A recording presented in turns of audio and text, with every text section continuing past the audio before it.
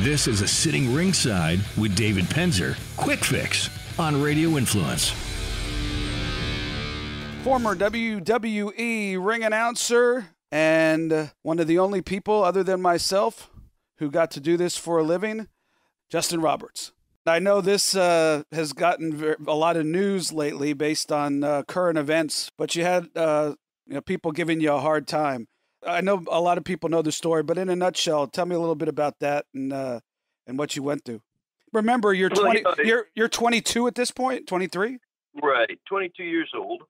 Wanted nothing more ever than to work there, and then I finally got there and was just, happy and proud and excited to be there. I worked really, really hard to get there, and then when I got there, I realized it's not a friendly place to newcomers, especially young announcers who don't take bumps, who are coming in, and there were people who just wanted to make my life hell. So they did.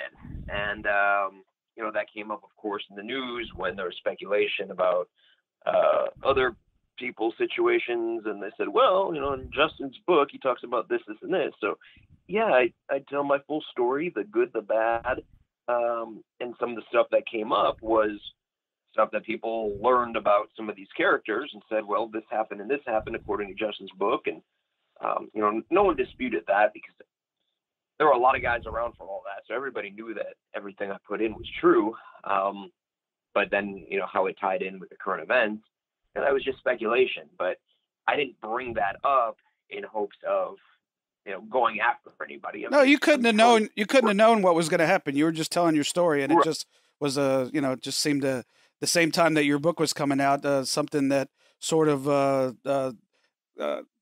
touched the nerve of what you wrote about happened. So, hey, but let me ask you a question, because as somebody who's been on plenty of ribs before, I don't know if they were as cool as some of the ones that you went through, but I've been on the other end of a lot of ribs, being in the wrestling business.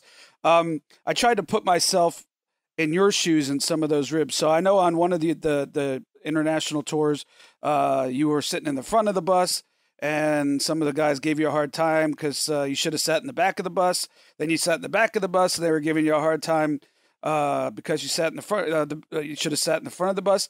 What would have happened?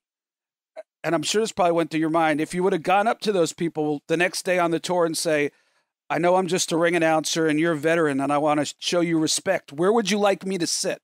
Do you think that would have helped, or do you think they just would have found more ways to make your life miserable? I tried everything to have it end, to just be done with getting messed with. And, I went along with everything. If I knew then what I know now about how the company is, like, Vince would have loved me if I stood up to them and just, told them to whatever.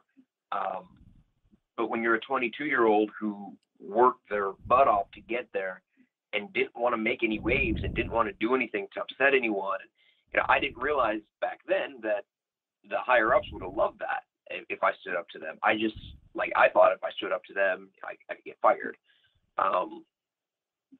There was no way out, even if I approached them and asked them about what I could do. I mean, I would, off the record, ask guys, what should I do? Just don't sell it. Just don't sell it. That's really all they would tell me, is just don't sell it. So I don't know. I feel like I tried everything, but nothing worked.